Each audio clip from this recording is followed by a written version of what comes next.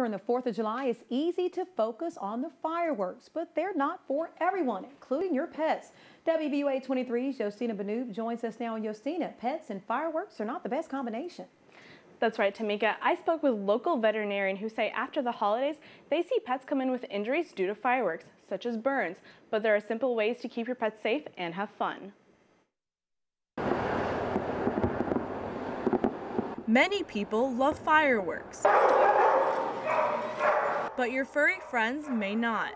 Veterinarian Robert Collins recommends you keep your pets indoor, in a secluded part of the house. I would have them on an inner room if you can, one that doesn't have a low standing window where, if they hear the loud noise, they may get spooked and try to jump through it. I have seen some that come in with lacerations from getting scared and jumping through a window or jumping through a glass door. But let's face it, not all pets are indoor friendly. So if you're outside, Collins says keep them close. He says the number of missing dogs increased during the 4th of July holiday. It's good to have them a safe distance from the fireworks. You want to have them close to you, have a hold of them, with a leash. It's good to make sure you have an ID tag so just in case they do get away, they can be easily identified. Pet owner Aaron Christian says they normally keep their 16-year-old Maltese on a leash. But when they're watching fireworks downtown, we basically hold her in our lap, and that keeps her safe, and she doesn't seem to react about fireworks.